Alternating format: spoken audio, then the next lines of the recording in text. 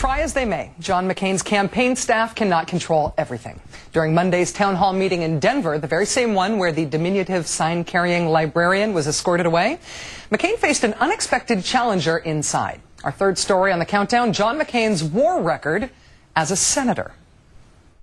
I see a person with a funny hat on that says Vietnam veteran, so I'd love to recognize you first, sir. A joke that fell flat right out of the gate.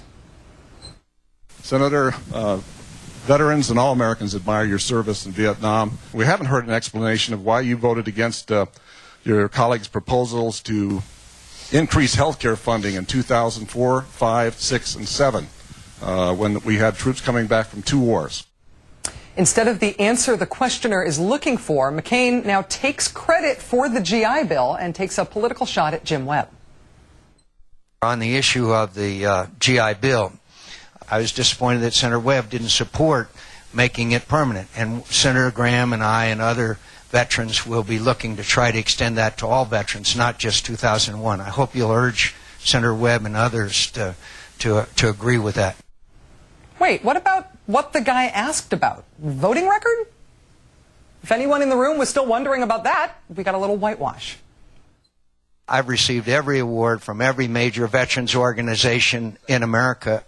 But the reason why I have a perfect voting record from organizations like the Veterans of Foreign Wars, the American Legion, and all the other veteran service organizations is because of my support of them. McCain's trying his best, but clearly this soldier is going to go on fighting.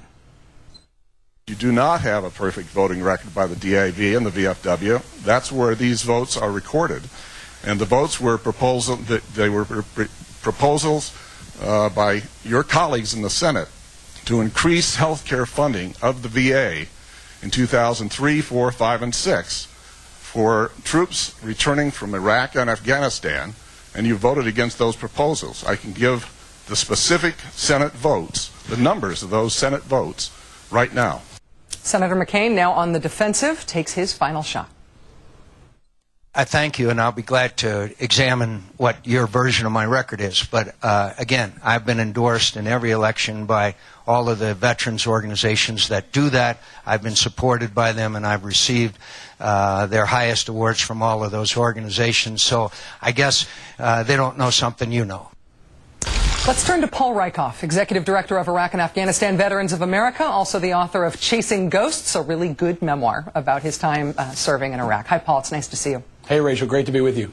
Paul, first up, what's your reaction to just seeing that exchange, just seeing that tape? It was a more than spirited discussion. Are you surprised to see McCain's floppability, his sensitivity on this issue? I am, but I think he should be sensitive about it because his voting record is not very strong.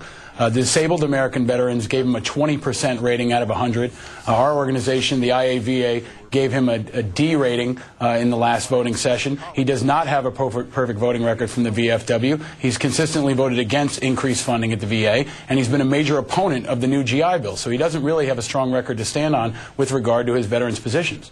As you said, your group, Iraq and Afghanistan Veterans of America, on your legislative scorecard, you gave McCain a D. In contrast, you gave Obama a B+. The disabled American vets, as you said, they say that McCain voted with them just 20% of the time. Obama gets an 80.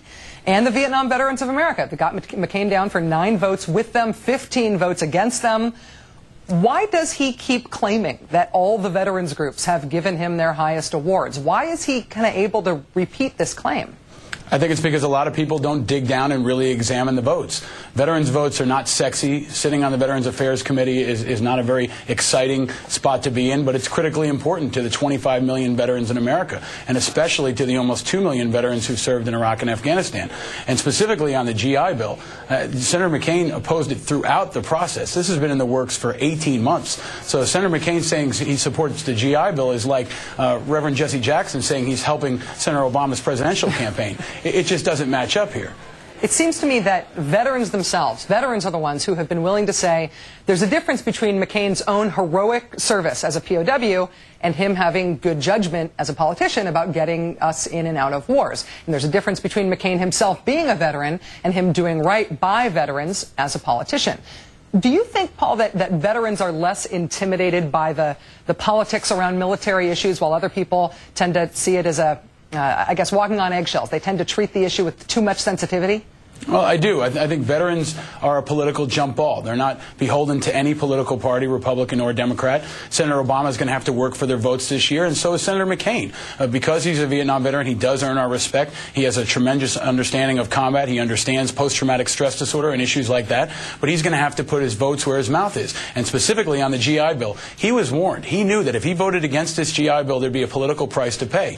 Yet he still, when 75 other senators voted for the GI Bill, he was at a fundraiser in California. There were 53 original sponsors of the GI Bill. Those are the 53 senators that should get credit. 10 of them were Republicans, people like Senator Warner, Senator Hagel. They were out in front of this issue early, and Senator McCain was not. So he really can't take credit for being a strong advocate for the GI Bill and a lot of other veterans issues. And yet, of course, we saw the president call out and thank Senator McCain by name when he did sign that bill. Paul Rieckhoff, Executive Director of Iraq and Afghanistan Veterans of America, thanks for joining us. Thank you, Rachel. Anytime.